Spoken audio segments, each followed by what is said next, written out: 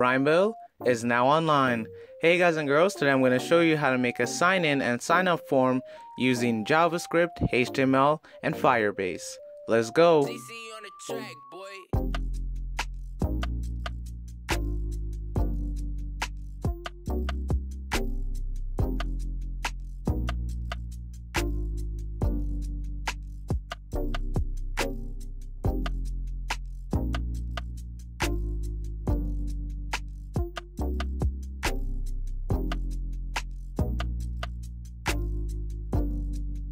So the first thing you want to do is to get your HTML and body tags all set up.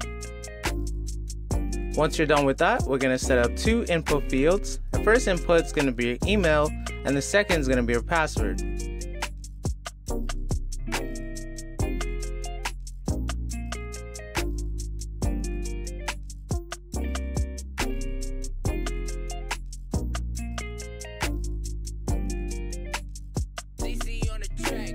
Once you're done creating your input fields, you want to go ahead and create 3 buttons. This is going to be your sign up button, our sign in button, and our sign out button.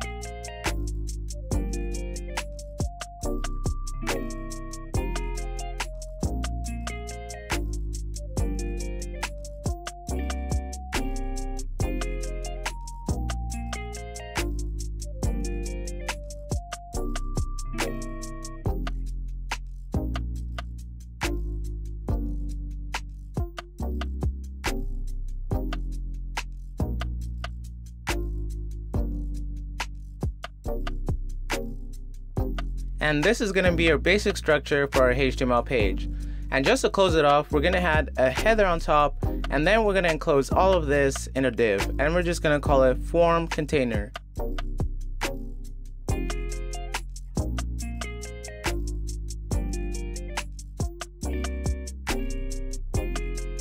And then we're just going to add like a header tag. It's just going to be used for CSS. And that's it. Now we're about to do something we've never done on this channel, which is to create a head tag. A head tag just goes above the body and just contains things that go in the header or head. The first thing we're going to add is a title. I'm just going to call it form. Now let's create a new file. This new file is going to be our JS for our form. But to make this work, we're going to actually create a new folder, and we're going to have our JS file and our HTML file in this folder. Follow what I do.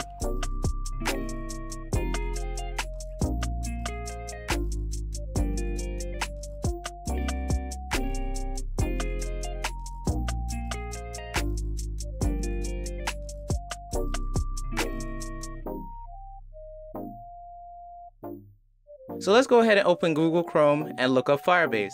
Firebase is going to be used to sign up and sign in our users. It's going to store a list of our user email addresses and their passwords, and it's pretty useful. So if you've never used Firebase before, follow along. So you want to go ahead and create a new project, and in our project, I'm just going to call mine form, because why not? You can call it whatever. It doesn't matter when you're creating a project, but when you start creating the actual app, then it does matter.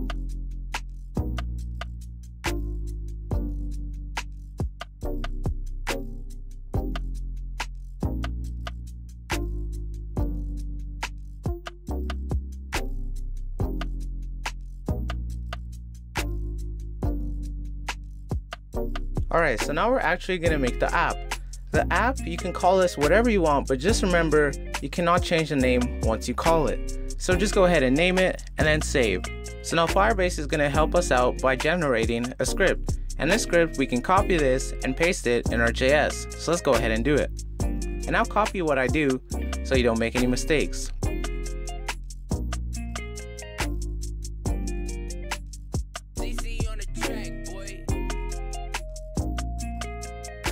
Alright, so after referencing the Firebase app in our HTML, below that we want to reference our JavaScript file. Type in script source is equal to and then quote form.js. Now remember, if you have this saved in a folder, it should work.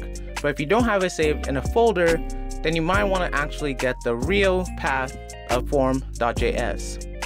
Heading back to Firebase, you want to go ahead and hit continue. And now you're going to be asked to choose a product for your app. You want to go ahead and hit authentication. This is the easiest way to do sign up and sign in with email and password. Now you want to hit set up sign in method and follow these steps. Now you want to go back to your HTML page and add a reference to your authentication app by doing this.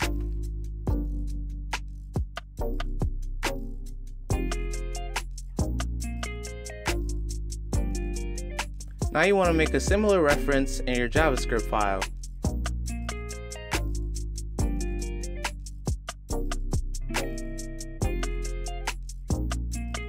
Go ahead and save both files by hitting Ctrl+Shift+S, and now let's open up our HTML file.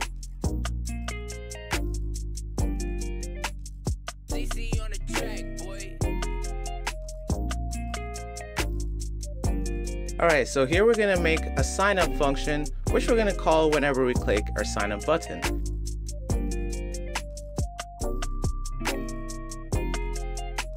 And in this function, we're going to make a reference to both our email input and our password input.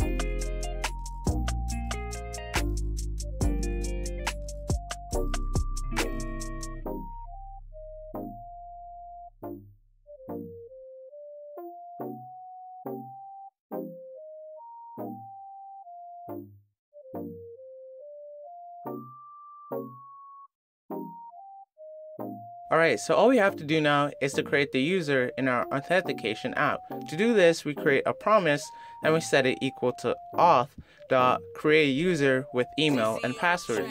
Then we pass the email.value and then the password.value.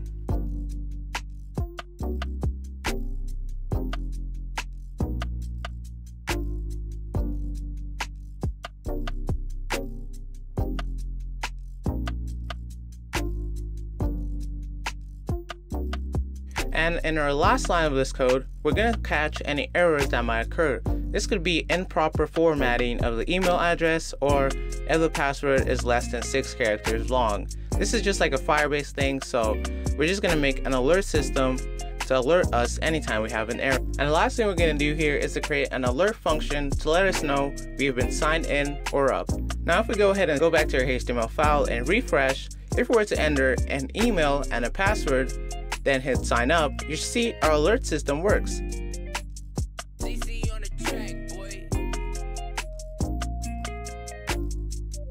So let's go ahead and change sign in to sign up because we're actually signing up.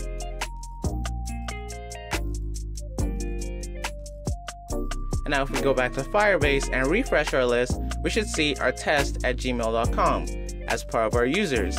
Awesome. And now we're able to sign up to our website.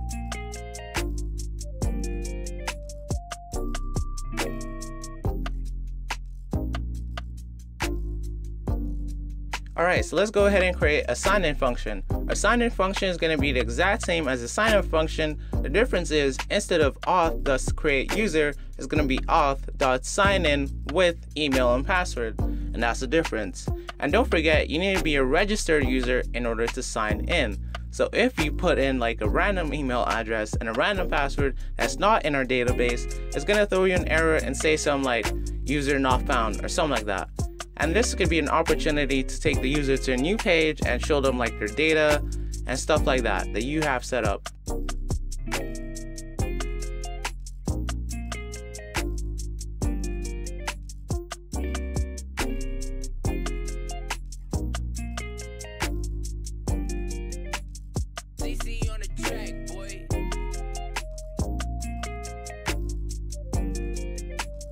This step right here is optional, but for our alert system, what I'm going to do is add the email value so I know who's actually signed in, because I'm going to eventually create multiple accounts for my website. And I just want to be sure I'm signing in with the right user. This is just from my knowledge and just for showing you guys what I'm doing.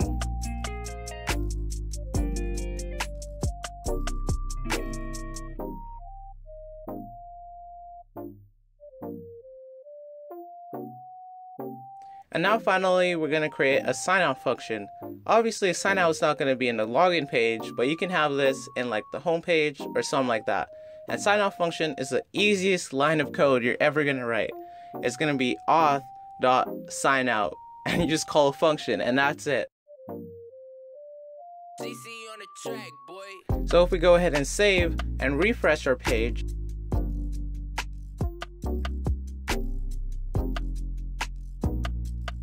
we should now see we have two errors. The first error is going to be our email, because we just put out email. We're supposed to put out email.value. And our second error is our sign-off function. We actually need the two brackets before the curly brackets. Awesome. And basically, this is the basis of creating sign-in and sign-up function in JavaScript. So there's one more thing we need to add, but before we do that, let's go ahead and test out what we have.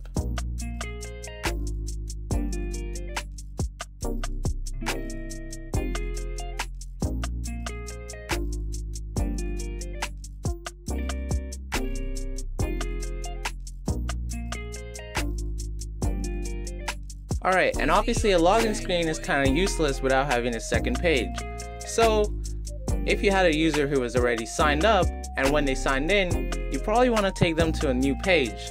So this is how we do it.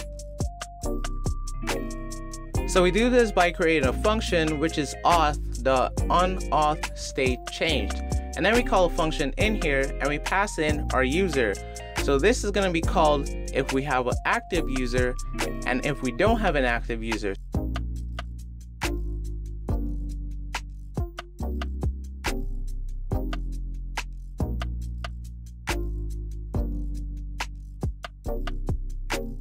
So it's going to be if user, then we have a user, else, then we don't have a user. They're either signed out or we don't have a user. And that's how it works. And the premise of this is once you have a user, you can access their email, you can access their UID, you can access a bunch of things.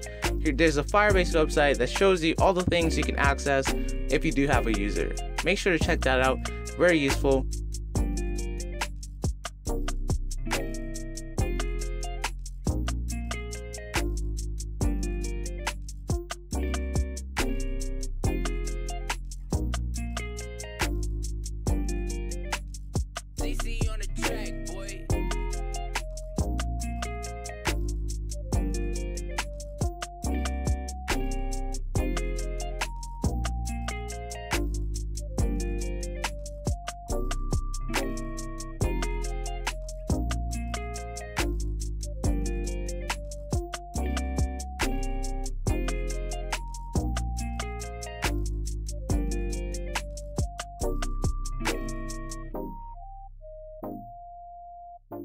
Alright, so let's go ahead and save and test this out.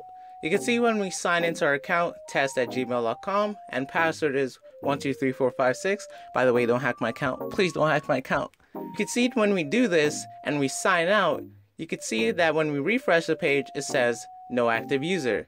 And if we also refresh the page again, then it's also going to tell us no active user. You see, this value is always constant. If we don't have an active user, it's going to say no active user. But as soon as we sign in, even if we refresh the page, it's still going to keep us signed in. That's why I stated that we have an email address to show which account we're actually signed into.